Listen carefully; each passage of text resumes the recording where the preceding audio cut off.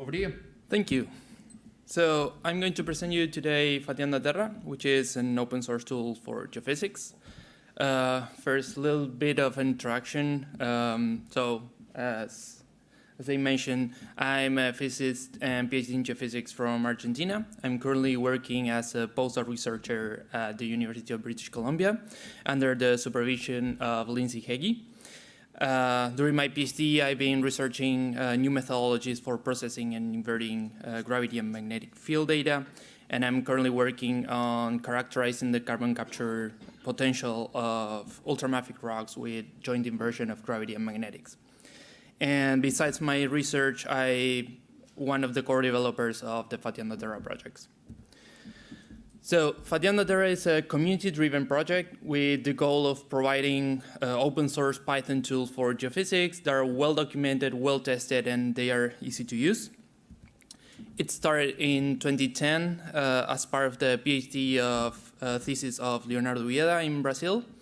And it was born as a single Python library called Fatiando that offered tools for processing spatial data, forward modeling gravity and magnetic fields, performing some geometry inversions, and it also had some toy problems that were useful for teaching.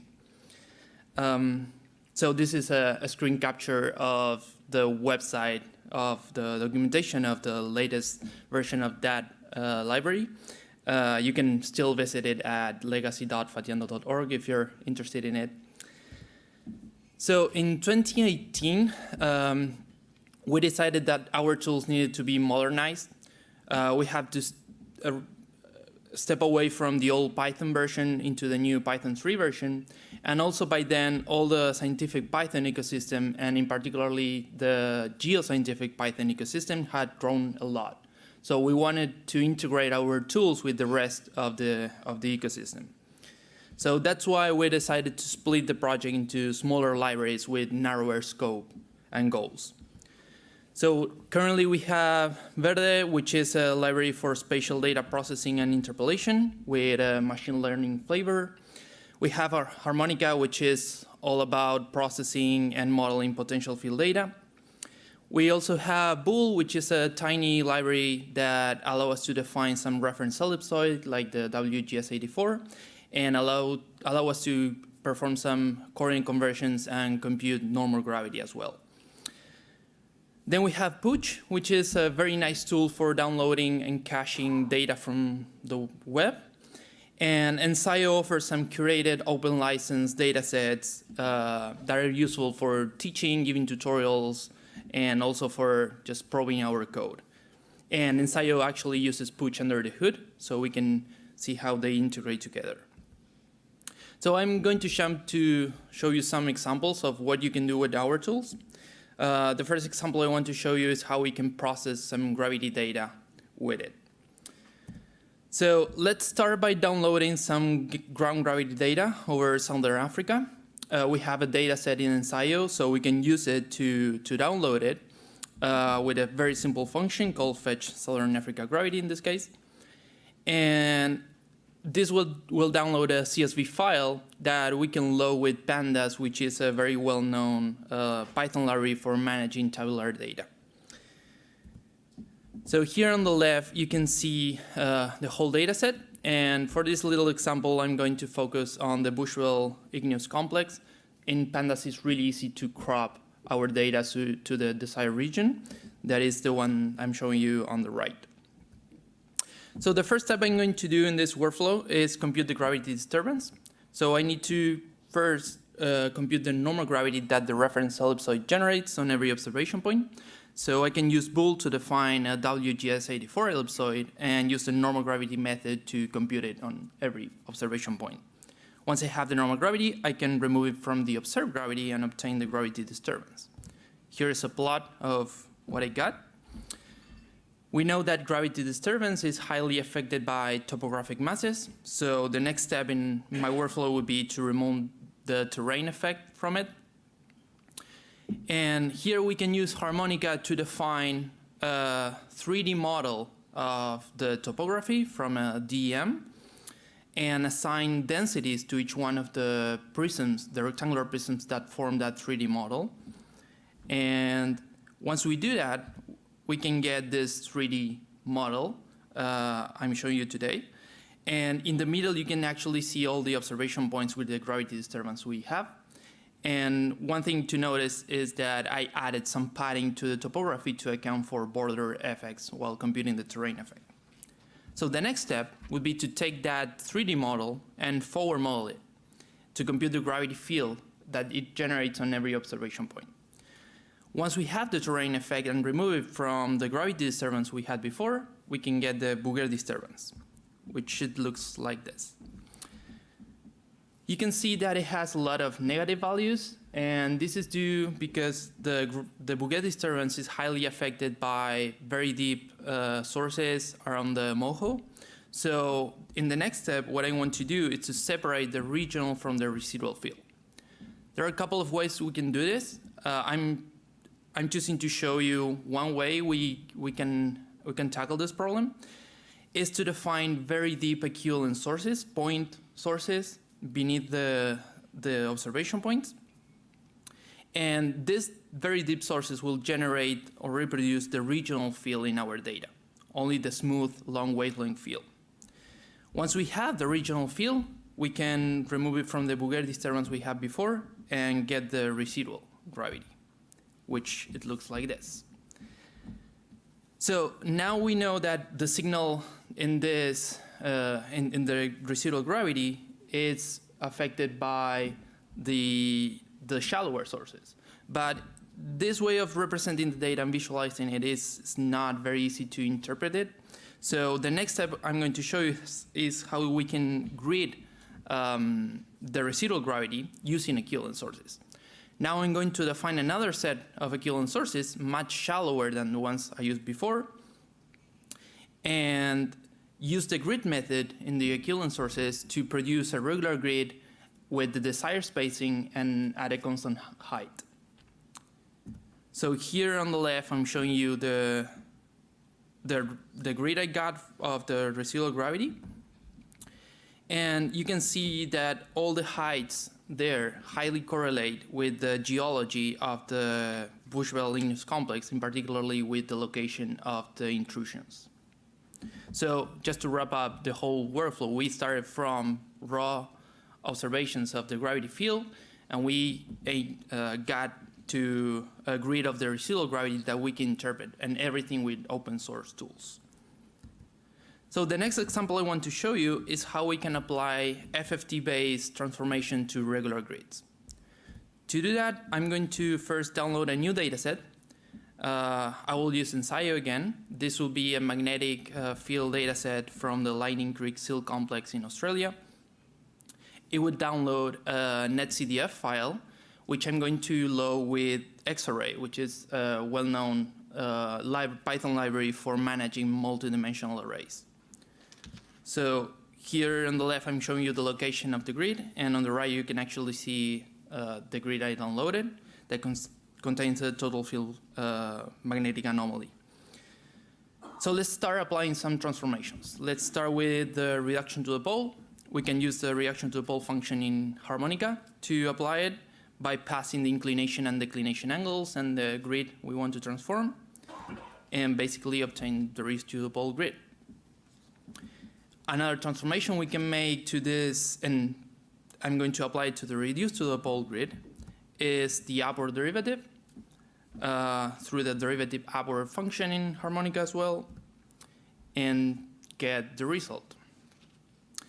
Another transformation I can apply is the upward continuation. This function will ask me the desired grid I want to transform, but also the height displacement I want. So if I apply a 500 meters upward continuation, I get the grid that is on the right. So the last example I want to show you is how we can use harmonica to load Oasis-mounted GRD files in Python. So let's say I want to study Mount Milligan in British Columbia, and I go to an NRCan website that I know they provide open license data sets that I can use. And one thing that NRCan has is that most of the grid products they offer are offered as Oasis-mounted GRD files. And in order to use them into our Python workflows and with our Python tools, we need to be able to load it. So in Harmonica, we had a load Oasis montage grid function that just takes the file we want to load and creates an X-array grid that we can use. And for example, we can plot it, or we can apply some transformations. For example, this is a total magnetic field data. So if I want to compute the total field anomaly, I need to remove the geomagnetic field. So I can rely on another tool from the Python ecosystem, which is PPI-GRF, that allows us to compute the International Geomagnetic Reference Field by defining the date and the locations of the observations. And once I have the IGRF field, by removing it from the magnetic field grid I downloaded, I get the total field anomaly that looks like this. So you can see that we also offer tools that integrate all these files we can download freely and apply our Python tools to it. So who makes Fatiando possible? We have a steering council, which I'm part of, that leads the development and the maintenance of the project. But we also rely on many contributors from different regions of the world that help us by adding new features, improving the documentation, adding more tests to our tools, and also bringing new ideas and use cases for our tools to be used on. So if you want to learn more about our tools, we have a website, it's fatiando.org. We have also some resources if you are interested in starting to learn Python and especially how to use our tools. You can visit it at fatiando.org/learn. And I would also like to invite you all to join the conversation. We do all the development in the open, so we are open to people bringing new ideas. If you have a requirement or a need for a particular tool in Python that we can help develop, please just contact us and we can make this project grow. So visit our website if you're interested in that, and thank you very much.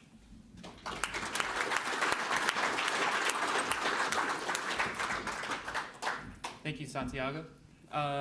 If anybody has any questions, please go to the back microphones. Yep. Hi, Santi. Thanks for the talk. Great to see the tool evolve. Like, I've used it in the past, but actually, I haven't used it in a few years now. So I have a question on one limitation that I had at the time. So the equivalent source, how does it scale? Because like for gravity data, where we have somewhat sparse station, it works great. But I tried to use it for aeromagnetics, and there was just too many data points. Good question. So 2 years ago, I published a paper where I developed the gradient boosted equivalent sources that allows you to grid very large data sets. In that paper, we grab a compilation of ground gravity data from Australia. It was almost 2 million data points. And we've been able to use the gradient boosted equivalent sources to grid that. And I did that in a desktop computer with 16 gigabytes of RAM. So we already have that function. So that was another thing that we did the research, but we offer the functions to apply that research in the project right now. So if you go to a website, look for gradient boosted equivalent sources in the documentation, and you will find the class and how to use it. Awesome. And if I can ask a second question too, like, so you showed the mag transformation, like upward continuation, reduced tuple, etc. Is it using an FFT or is it using an equivalent source for the transformation? All of those were using FFT-based method, but we are working on. So we believe that FFT was really good, like in the 80s and 70s, where the computational power for applying more sophisticated stuff was lacking, but we are looking forward to apply equivalent sources to do the reduction to a pole in the future. Currently, we don't have it, but we have some students working on it.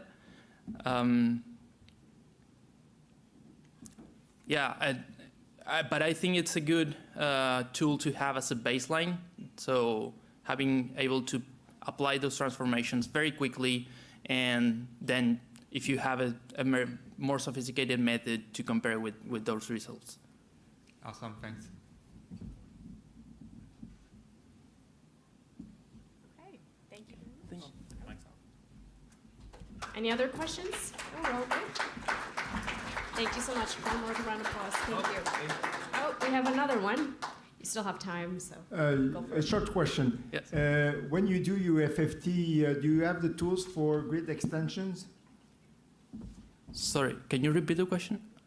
When you process any transformation using FFT, do you include the grid extensions? How do you include grid extensions? Okay, good question. So we rely on a package, it's called XRFT.